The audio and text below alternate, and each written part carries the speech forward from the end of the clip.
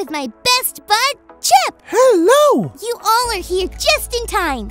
Tomorrow is the second annual Birds of Flight Paper Airplane Derby at school, and Chip and I are a team. Yep, a great team. The best team. Well, actually, last year, we finished second to Lee and Channing. Oh yeah, Lee and Channing. They make paper airplanes that are so fast. They're like, pew, pew. And remember how they celebrated so much right in front of us? That wasn't nice. Yeah, I saw them pointing and laughing at our plane before we raced. We have to win this year. Yeah, let's do this. I want to win really bad. This is how you make a paper airplane. Step 1, get a piece of paper, like this. Step 2, fold it. Or, have your mom or dad or someone else fold it. Help! Step 3, decorate it with markers. Make sure to add the words, win. I don't feel good about this. Even though they weren't that nice to us, it doesn't feel right to focus so much on winning. Yeah, I think you're right. Friends, let's check out our Bible story while Chip and I try to figure out what we should do.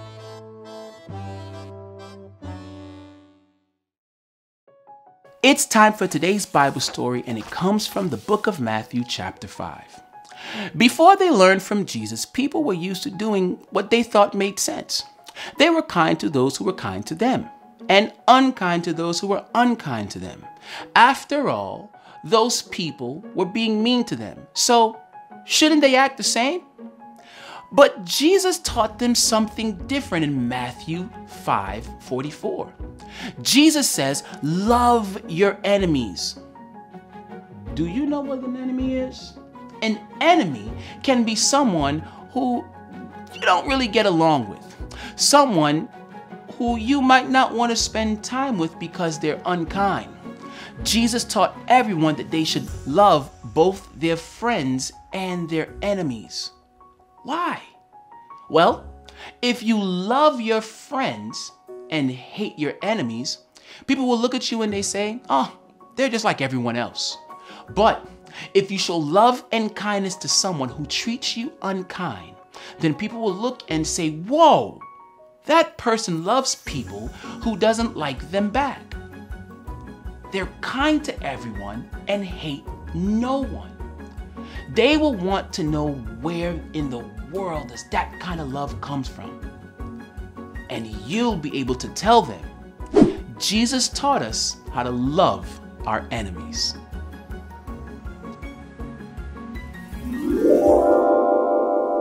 Whoa! So Jesus wants us to love people that we might see as our enemies?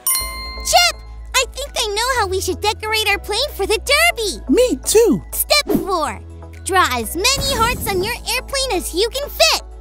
Step 5, you're done. Chip, I think we're ready for the race. I know we are. Lee and Channing might laugh at our plane, but we will just wish them luck. They might win again, but instead of being sad or mad, we will tell them good job. Yep, it's all good. We're just gonna smile and have a good time because Jesus taught us how to love our enemies. Let's go fly our... What should we call our plane? How about the Love Jet? I like it. The Love Jet is ready for takeoff. Thanks for learning and growing with us. Bye, friends!